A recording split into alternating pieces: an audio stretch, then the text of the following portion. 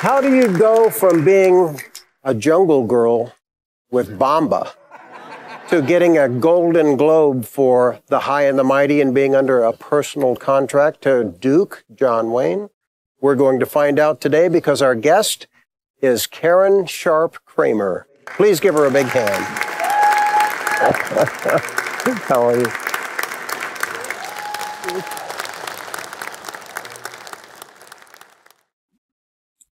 Great audience. You have a great audience. Well, I happen to have oh my God, the Golden Globe for The High and the Mighty, the Most Promising Newcomer of the Year. One of the very few non-Westerns that Duke made. Well, he did a couple. In fact, you were in another Batjac production. Yes. Man in the Vault with William Campbell, which had Paul Fix and all the regular people that Duke used. And didn't Andy McLaughlin direct that? Yes, he did. And he was the son of Victor McLaughlin, one of the other members of that stock company. And Andy McLaughlin was the AD on The High and the Mighty. And it was a fluke how I got that role. I had done Bamba and the Jungle Girl. That is true. I love the Bamba movies. I want to tell you a little story about that. And that is one night I was sitting next to Walter Mirisch. You know who Walter Mirisch is. He's a great producer. Very famous. West Side Story, all these major. The Great Escape, The Magnificent Seven. Great movies. And I'm sitting next to him one night at dinner, at a dinner party, and he said, Karen, what was your first movie? I said, oh, The High and the Mighty. And he said, oh, well, what about Bamba and the Jungle Girl? And I said, oh my God. Well, yes, I did make that movie. I said, but Walter, how would you know that? And he said, I produced it. Don't you remember? So a few years go by and I had the idea to do Aladdin. Hello. I didn't do it, obviously, but somebody else did. And I went to see him in his office at Universal. And I'm walking down this long hallway with all these great poster boards, beautifully framed, of all of his major films. So I get up to his office and I say, hi, Walter. I want to ask you something. Where is the poster beautifully displayed of Bamba and the Jungle Girl? I don't see it among all your other films. And he said, well, I just can't find a poster board of it. I said, well, I've got two, so I'll give you one. But the next time I come here, I better see it displayed just as beautifully as West Side Story, since you're so terribly fond of it.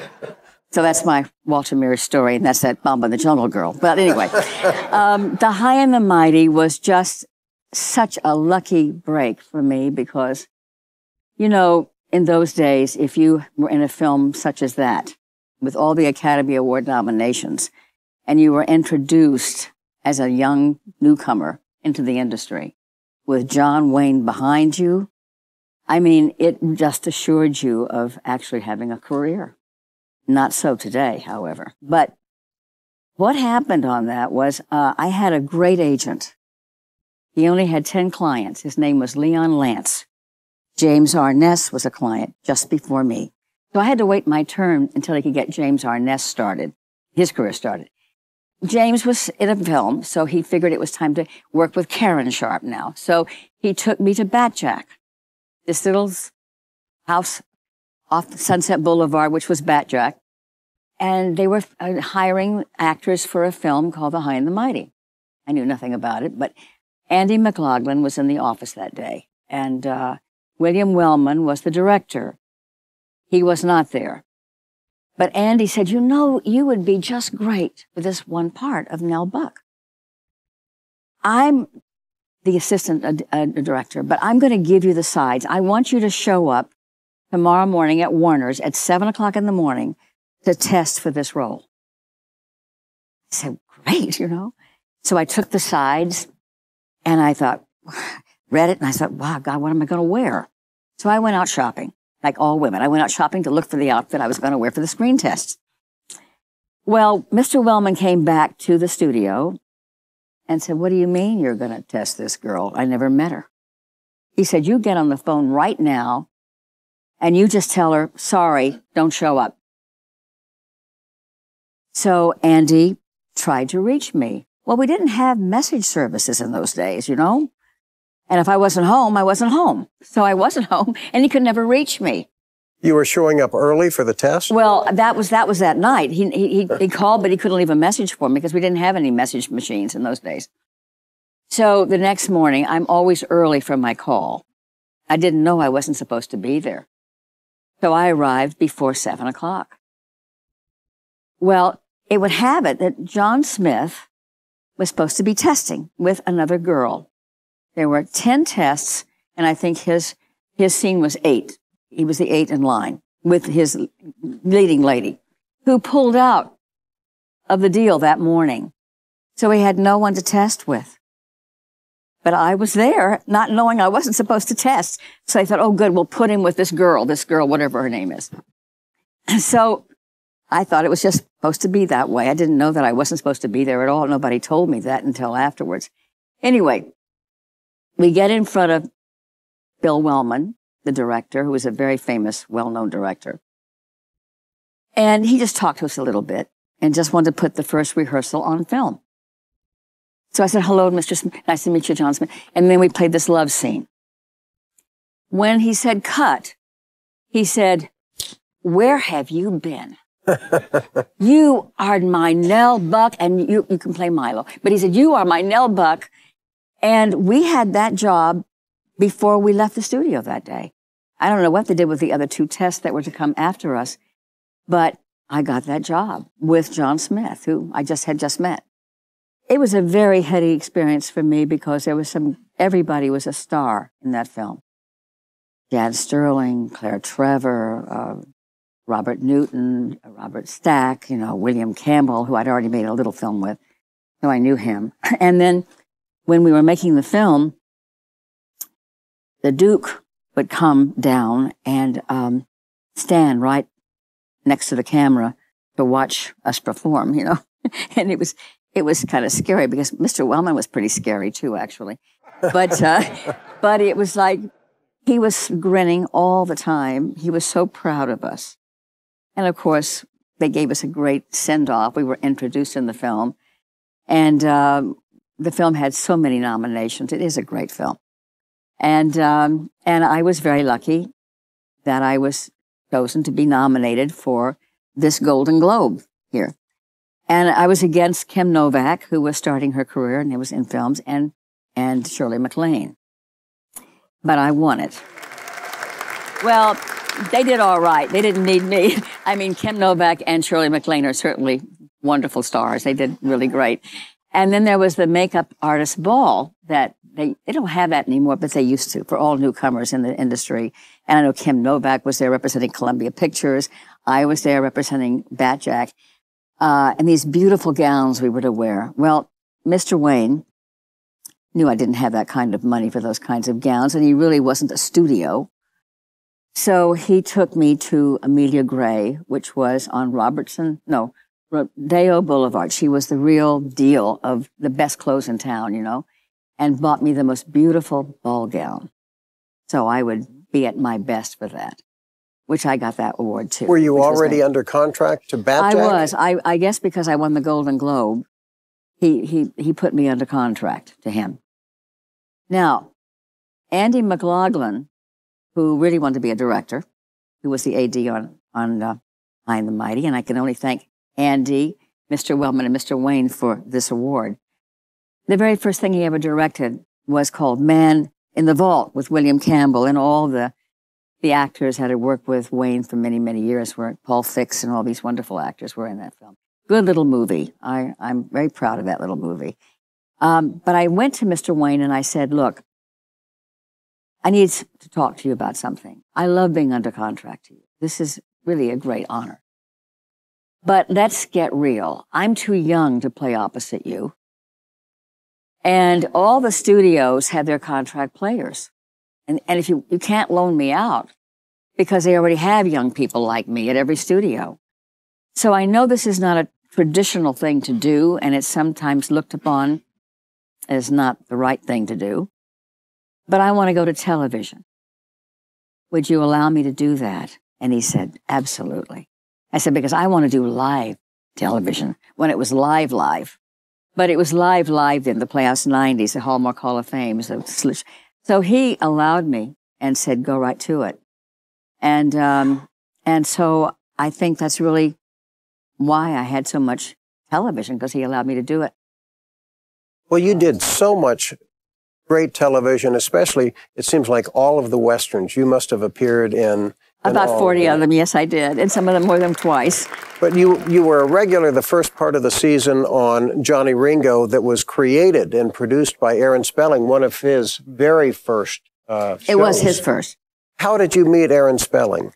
Well, after I did one little film for Ida Lupino. Remember Ida Lupino? She was a wonderful actress. She became a director, and her husband, Collier Young, produced a film called Mad at the World. And I was the young star in it. And every day when I go to lunch, I was always eating with the crew. I'd see this guy, this little funny-looking, wide-eyed, big guy over in the corner by himself. And I kept thinking, why is he by himself? You know, it's not right. Must be a very lonely person. You know, it's not right. So I went over and introduced myself and said, would you like to come and have lunch with me? And he said, oh, I can't do that. You're a star. I said, that's ridiculous. I said, we're all working. I don't buy that for 1 minute. I said, where are you from? He said, Texas. I said, oh, me too. I'm from San Antonio, Texas, born and raised. And I said, and are you, I see you have a wedding ring. Are you married? He said, yes. I said, well, what does she do? And he said, well, she's an actress. And I said, well, great. Is she working? No. And this was Carolyn Jones he was married to. So I said, I'll tell you what I'm going to do. I said, you know, I get a lot of offers and I can't do everything. So give me your number. And when I get an offer, I'll call you, get her on it. Does she have an agent? Yes. I said, oh, that's great. I said, let's get her on it. So I did that. And she did damn well, didn't she? Anyway, so didn't even need me, I don't think. But so several years go by and I get a call from CBS. And they said, Karen, we've had a request for you to star in a television series. I said, is it going to be a Western? And he said, yes, it's Aaron Spelling. And I said, And I said, sounds so familiar, that name. He said, well, you've met him. I said, I have. He said, this is his very first thing. I said, his first thing? And he said, yes, and he wants you. I said, he does. And he said, yes, because he said that you were so nice to him on a film that you were starring in, and he had a very small part. And you made him have lunch with you, and you helped his wife get work. And so he wanted to pay you back in a lovely way. I said, that's so sweet. I'm in. I'll do it. Absolutely. No killing. Won't prove anything. I understand. You just pack up and go. But somebody's gonna die. Of course, you don't have to be around when that happens. Maybe that somebody is your friend. I guess maybe he just thought you were man enough when he gave you that badge to wear. What's the difference? Because you're gonna close your eyes and there's not gonna be any more killing in this whole world. Isn't that right, Cully? You go on and get out. You let Johnny face the washers alone. It was his first show. It wasn't a successful Western, I don't think. I did him a favor for the first year, and then I really wanted to get out of it. I wanted to play her as a tomboy. I didn't want to be a pretty little thing in town, you know, seeing him once in a while. It's not my kind of thing. But anyway, he did all right. Didn't he? Yes, he did. You know, that was such an interesting show because Don Durant, who was the lead, had a 6 gun with a shotgun shell on it as well.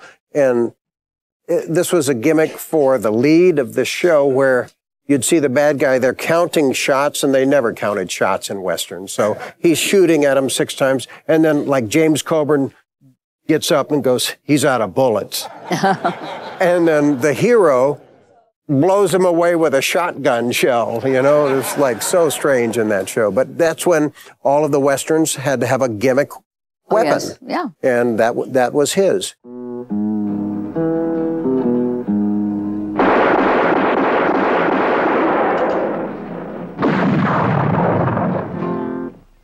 One of my favorite roles that you did is in one of my favorite shows, Gunsmoke. Oh, yeah, it was a great show. You played this impetuous young woman who liked to get men arguing over you and then killing each other. Yeah, great role.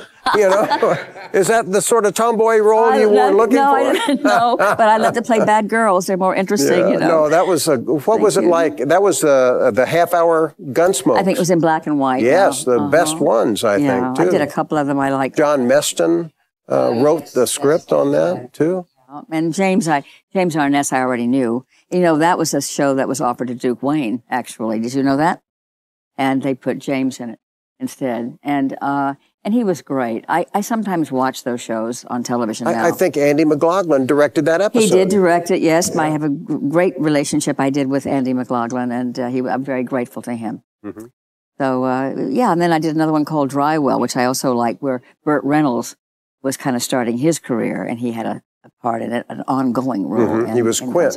Yeah, that's right, he was. So I didn't work opposite They him. threw him down a dry well. That's it. And he's waiting a lot of tension in that one. That's right. Yeah. Played a bad girl in that one, too. Well, the bad girls, I guess, were the most fun. They're the best roles, yes, exactly. I loved growing up Jock Mahoney. He was the range rider. He was Yancey Derringer. And he was a stuntman. The most amazing thing, in the episode you're in, he gets on his horse a different way each time, and you think he's just like springing. His legs were giant springs. He stands next to his horse, and all of a sudden, he's on top of it.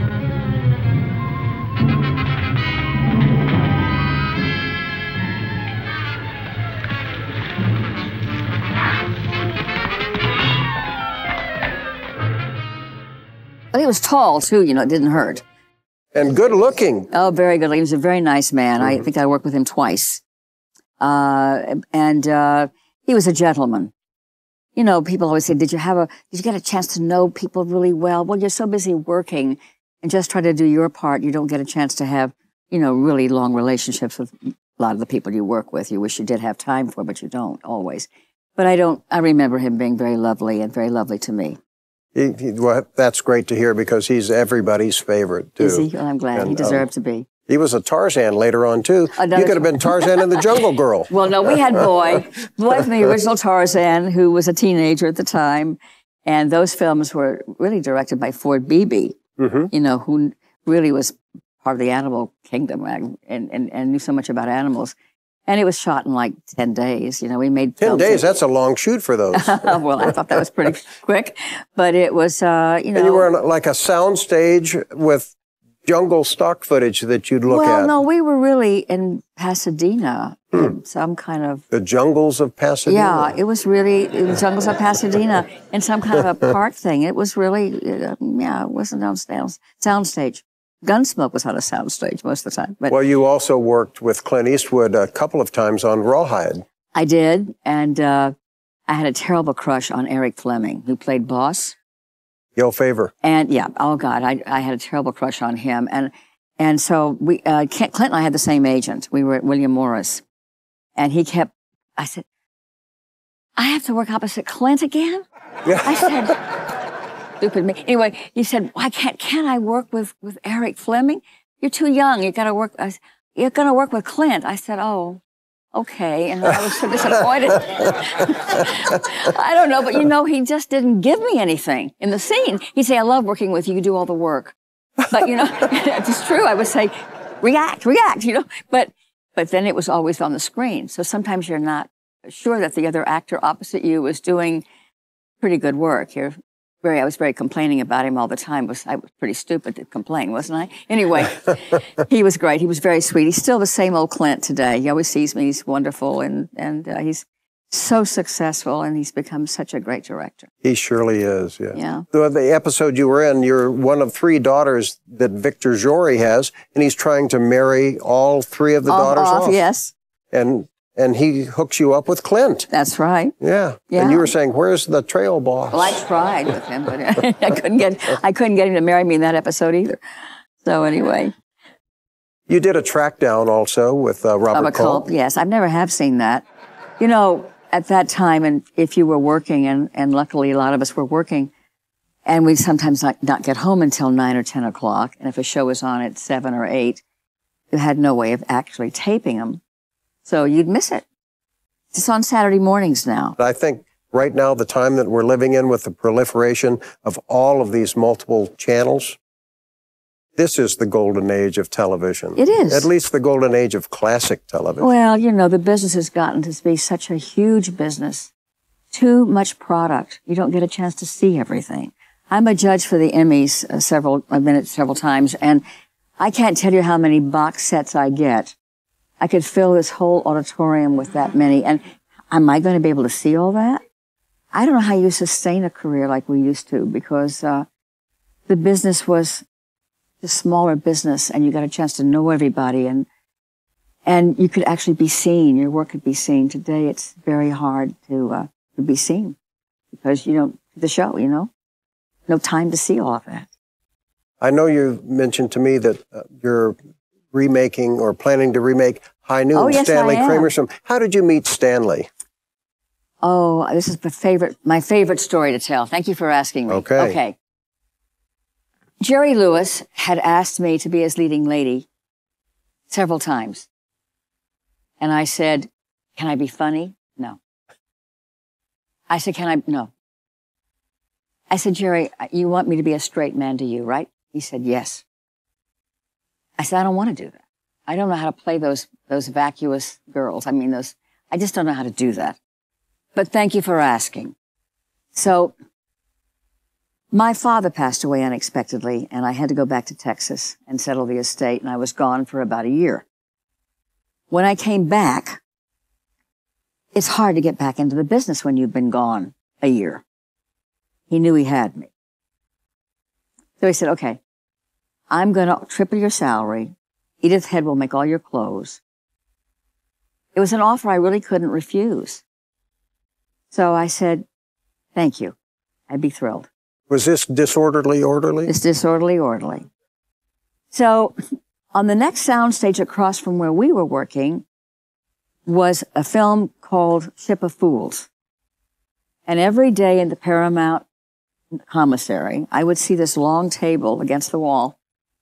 And in would walk, you know, Oscar Werner, then Simone Signoret, and Jose Greco, and Lee Marvin, and then would come Vivian Lee, okay? Well, I couldn't. I kept watching that table, and that was that director. I couldn't think what was his name. Was there? So finally, I got enough courage to walk onto that set. Now, I've been in the business now 20-something years. I had never walked onto anybody's set. I stayed on my own set. I found it hard enough just to do what I'm doing. And I was not looking for another job because I usually had one waiting for me. But this particular time to see Vivian Lee work was a thrill to me. So I walked onto that set. You know, Stanley Kramer had that ship. You know, that whole ship was on that soundstage. I have never seen anything like that in my life. And yes, she was actually in rehearsal working. And I hear this voice, who is that? And I'm thinking, I'm in the water part of the ship. I'm thinking, it's me. And that's that director, what's his name? And I thought, I shouldn't be here. It's a closed set. So somebody took pity on me and went over and said to Mr. Kramer, that's Karen Sharpe. You know, okay, you can stay. Thank you, I said. I thought, so I left, okay? So a couple of days later, I'm walking to the commissary, and that guy who saved my butt that day said, Karen, he said, why didn't you stay? Because Stanley Kramer wanted to meet you. I said, oh, that's who that guy is. That's right. I said, well, why isn't this film cast? He said, well, I don't know if that's what he had in mind. I said, oh, well, I don't get involved with that, you know, I don't get involved. So a couple of days later, my manager comes to visit me on the set, and he says, Karen, I had a call from the Kramer office. I said, oh, is there a part in the film? He said, no, he wants to take you to dinner. I said, you've known me well enough to know I don't do that. I said, if he wants to see me, I will be happy to read for him over the desk, but I don't get involved with any of these people any other way. I said, you know that. He said, I do know that. A year later, Stanley's still calling. He finally says, my manager says, Karen, you take this phone call because I'm tired of tap dancing. Make an excuse for you every once in a while. Mr. Kramer's office calls. I said, have him call me. Mr. Kramer, I'm terribly sorry, but I'm working. I never go out when I'm working. Well, can't you sew on a pair of blue jeans? I said, Mr. Kramer, I don't wear blue jeans. I said, well, he said, I'll call you next week. I said, fine. So I finally thought, well, I just kept. So I said, okay. I said, tell you what, I'm working at Republic Studios. And I said, I tell you what I'll do. I'll meet you at the tail of the cock. I can only give you 2 hours. I can meet you at 6 o'clock. And he said, oh, the tail of the cock in Beverly Hills. I said, no, in the Valley. It was dead silence. He said, you live in the Valley.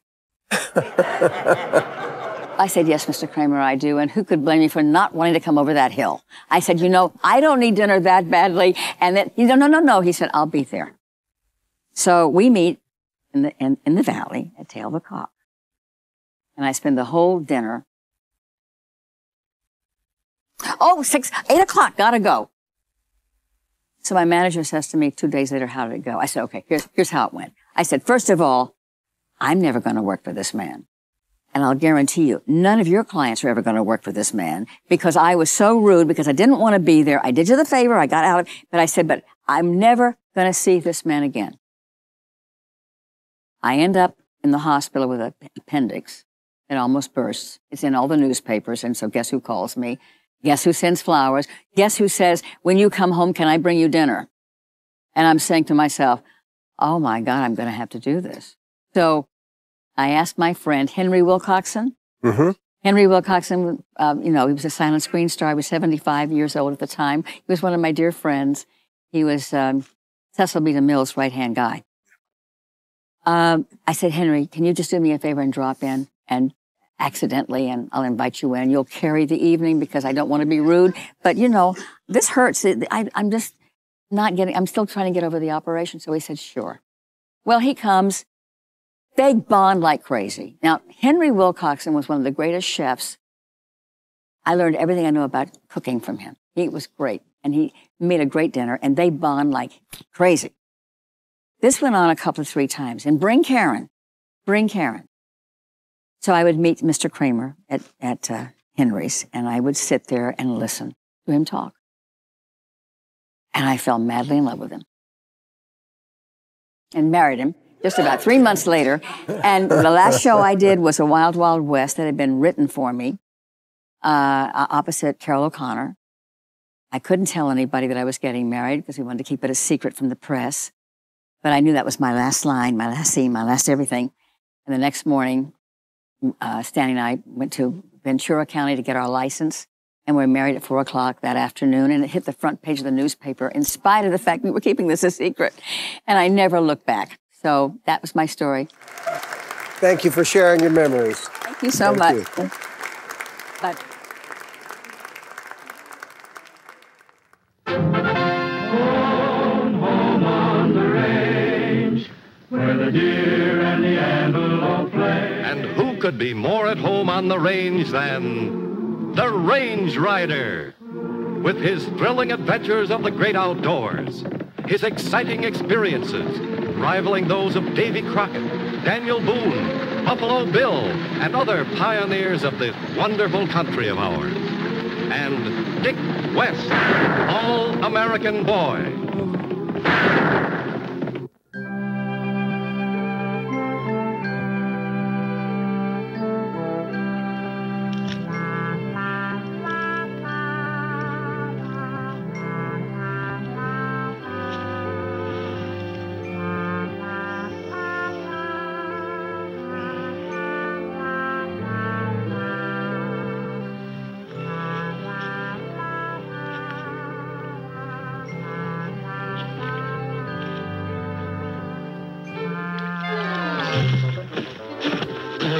Hold it, you'll strain yourself. I said I'd ruin you the next time you ever did that. I'm just trying to teach you something. Well, can't you do it without spoiling a good dream? No. In this country, you've got to be on guard even when you're asleep.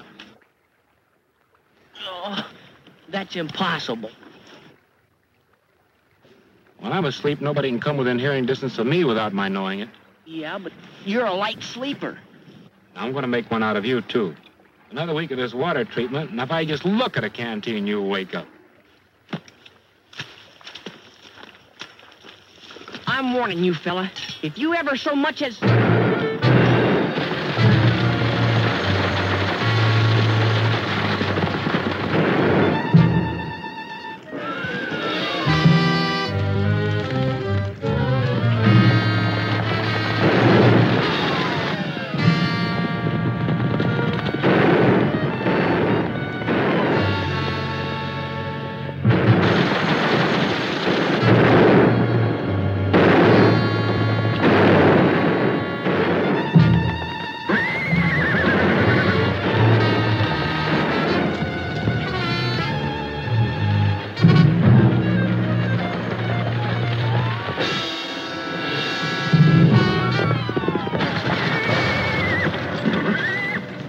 Toss down the gun.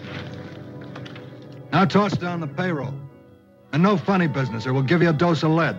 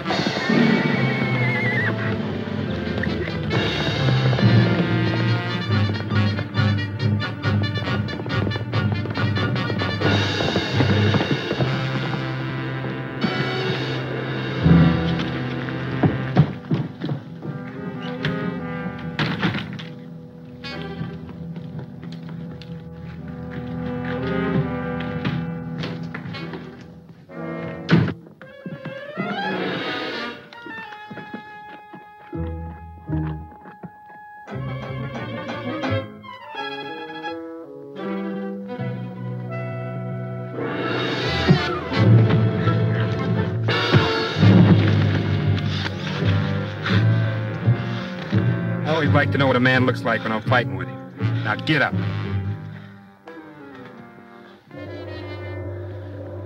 What do you want with me? I don't want any part of it, but the sheriff might be interested.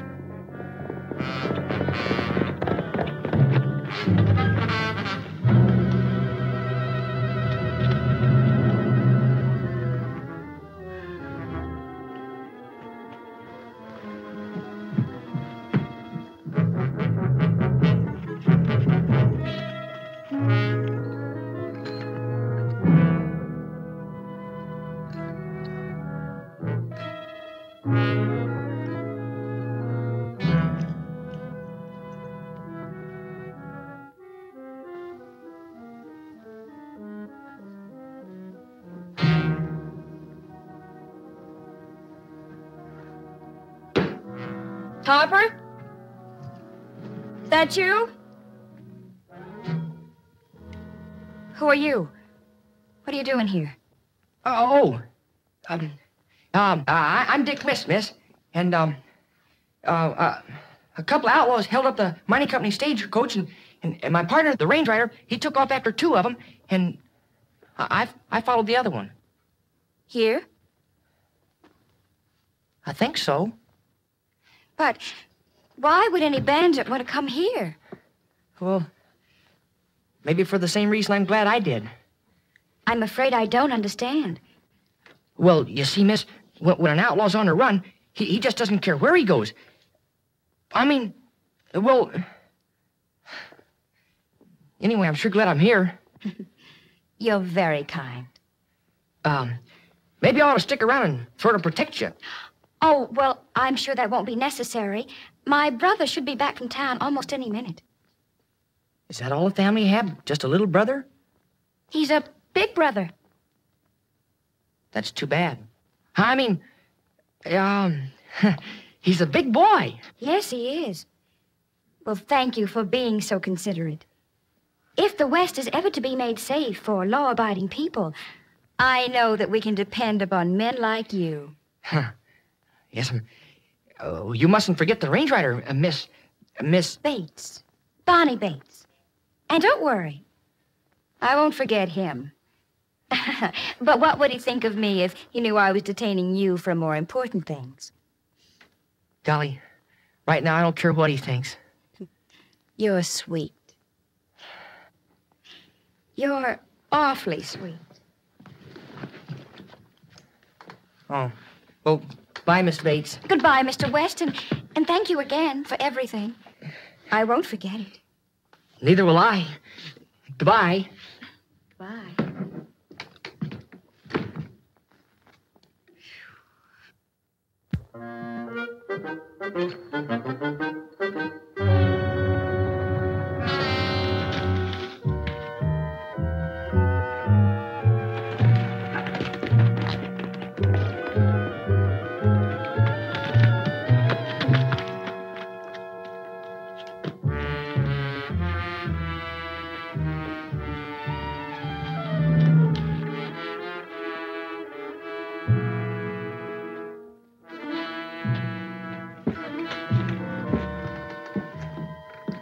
He almost caught me. I barely had time to get back into this dress. Who is he? Never mind about him. It's his friend, the range rider, we've got to worry about. Where's Kane? He got caught. He what? Don't worry, he won't talk. You don't think so? Why do you suppose our old man's in jail today? Let's not go into that. Because he didn't use his head, that's why. He trusted too many people. Well, I'm not making the same mistake. Well, I'll tell you, Sheriff. The one that gave the orders is just a kid. If you're sure, I'll round up a posse right away. There's one man that you won't have to round up, Sheriff. Range Rider, Judd was just telling me that you saw it happen. Recognize him, Judd? Well, I can't rightly say for sure. Put it on. Put it on. Recognize him now? Gosh, I don't know.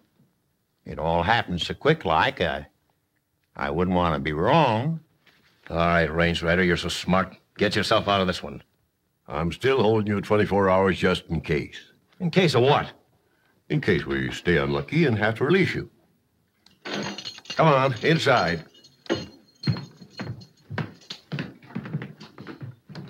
I'm sorry I couldn't be any more help to you, Range Rider.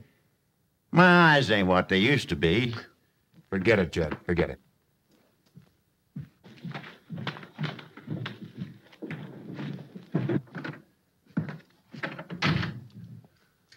What do you think we ought to do now, Range Rider? Oh, he's stalling, Sheriff. You know his kind as well as I do. Here's his gun. 2 shots were fired. I'm afraid that's still no proof. Hi. What'd you find out? Nothing. The guy I was trailing gave me the slip. Whereabouts? Oh, out there at that cute little gal's ranch. What cute little gal? Oh, her name's Bonnie. Bonnie Bates. Oh, you'd like her, compadre. She's... I know.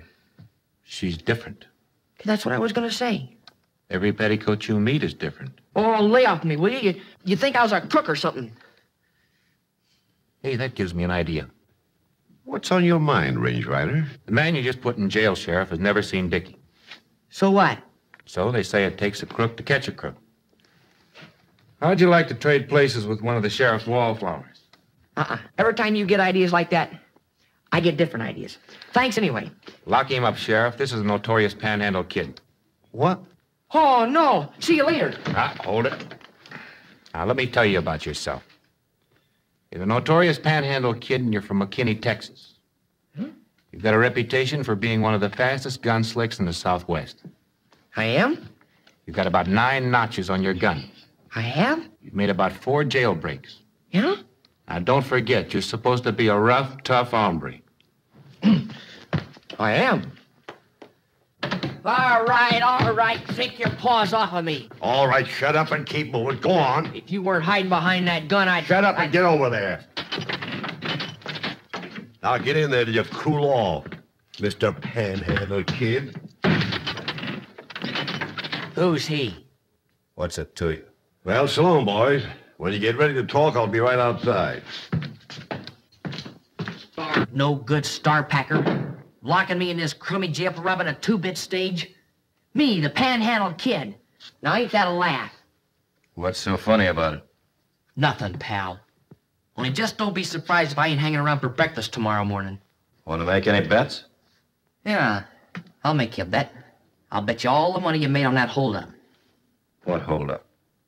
I heard him gassing about it out in the office. Now, you still want to bet? You talk big. Let's see the color of your dough. Oh, don't worry. I got mine stashed away. Plenty of it. And there's lots more where it came from. Like I said before, you talk big. Well, what you think don't worry me, because I'm getting out of here. How are you going to manage that? What do you care? You ain't leaving. Oh, I might be talked into changing my mind. Well, who said I asked you to? Two's better than one. Yeah? Might be at that. I thought you'd come around seeing it my way. Now, what's your plan? Well, now, it might be a little rough on you. But if you're still game, here's what I got figured out.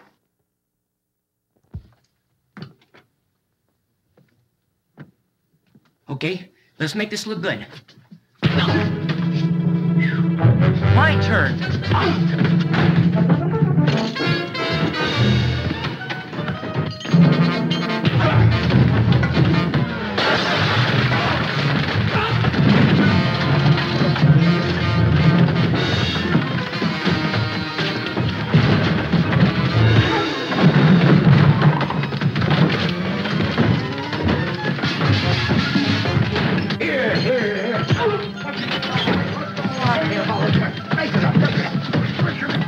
This gun of yours talks, Sheriff, so if you don't want to hear it, just take it real easy and stand in the corner. You shouldn't have done that. You might have killed him. Come on, let's get out of here.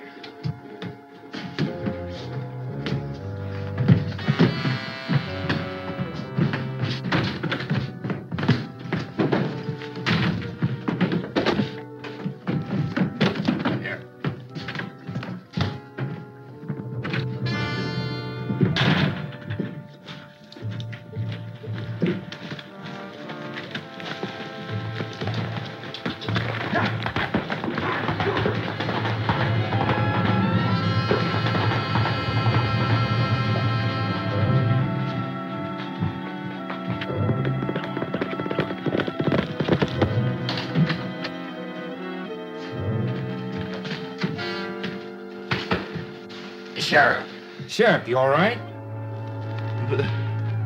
This was the way we planned it. Hey, that's you? Yeah, I'm here.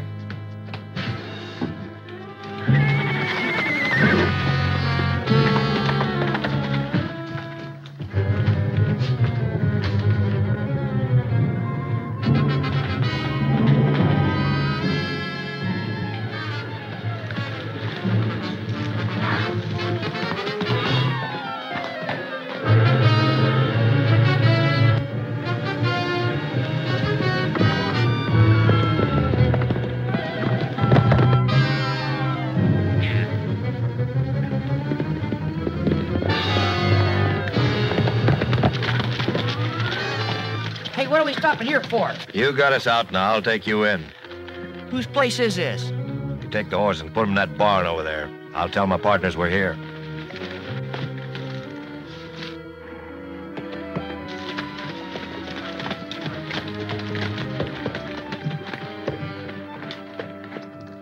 Honey? Honey? It's me, Kane. Where are you? It's about time. Where's Harp? Harp? How should I know? What do you mean, how should you know? I sent him to get you out. If that wasn't my brother, I heard right up with you. Who was it? The Panhandle Kid. Why? Who? The Panhandle Kid. We made the break together. You brought a stranger here. Take it easy, Bonnie. Take it easy. This Panhandle Kid's plenty tough. The law even thinks he bosses this outfit. Listen, there's only one boss of this outfit, and you're looking at her. Where is he? He's outside waiting to meet you. Send him in. Yeah.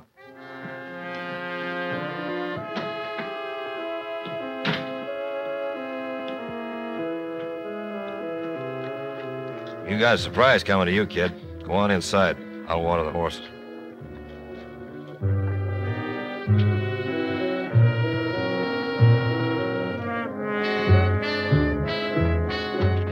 Kane Chester. You. So it was your brother I trailed here. You made quite a chump out of me, didn't you? Please, don't say that, Dick. I know what you must think of me. But if you suddenly found out that your own flesh and blood was wanted by the law, well, what else can a sister do but try to protect him? Dick, you don't know what I've been through since this morning. I can't blame you for wanting to protect your brother, but... Well, it'll make it a lot easier on him if you'll tell me where he is. I don't know, Dick. Please believe me. I'd like to believe you, Bonnie, but... What's the gun for, kid? To use if I have to. Who's this, anyway? You got my brother into this. I told him not to trust you. Let's take a look around. Go on, let's go this way. What's going on? Never mind. Just stay in front of me. Go on, move.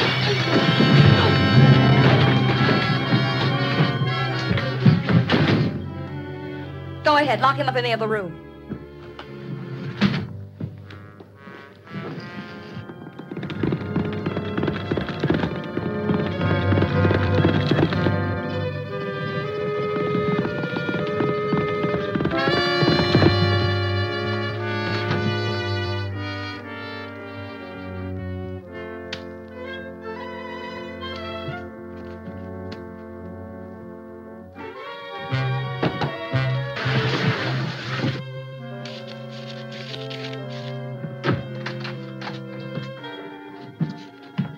He's out of the way till we can get out of here. Come on. You go ahead.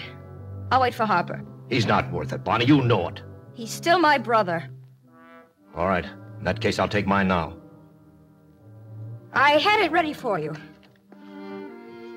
Here, Where's the rest of it? get out. You're tough, Bonnie. But not that tough.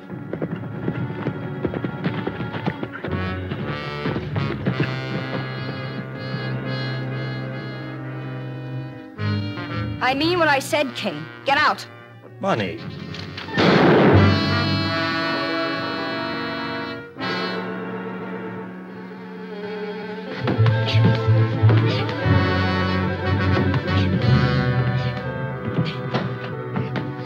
Let go of her. What's this all about? Never mind that now. Just lock him up in the other room with the panhandle kid. Who? The range rider's pal.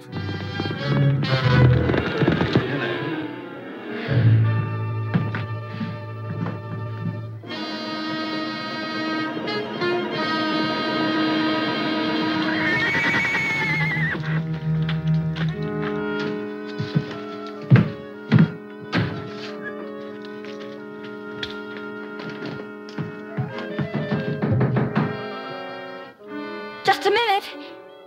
Quick, get out of sight. I'll handle this.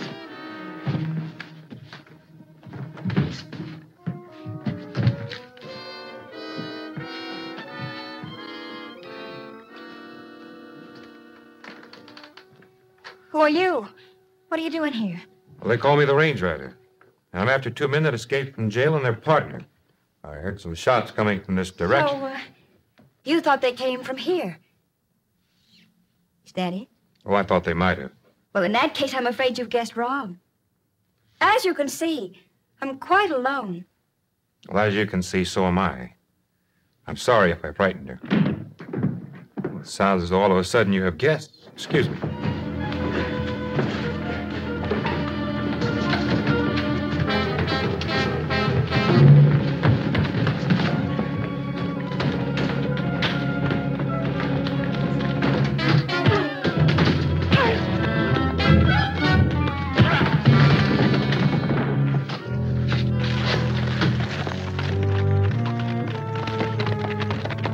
I have a feeling you're about to be jilted, Romeo, so you better check on your girlfriend. Yes, sir.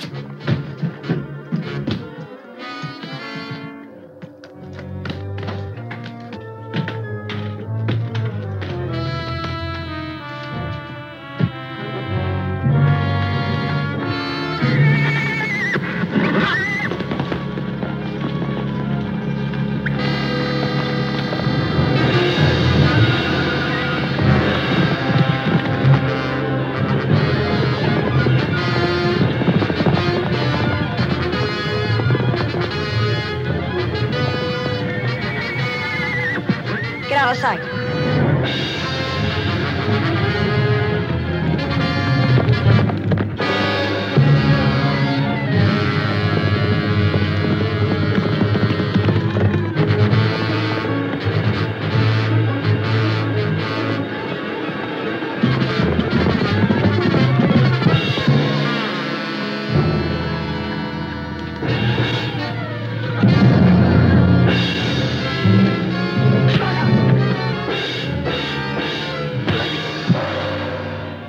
Get up. Get your hat.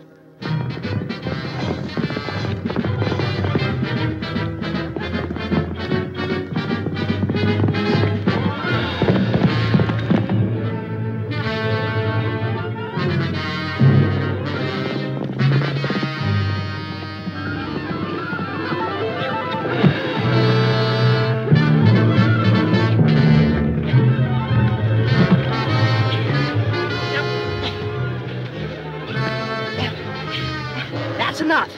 Party's over. No, sir. I'll never trust another petticoat as long as I live. You must admit that Bonnie was different. Excuse me a minute, Dickie. Please allow me to help you, ma'am. You're very kind. Packages can be awful bundlesome sometimes.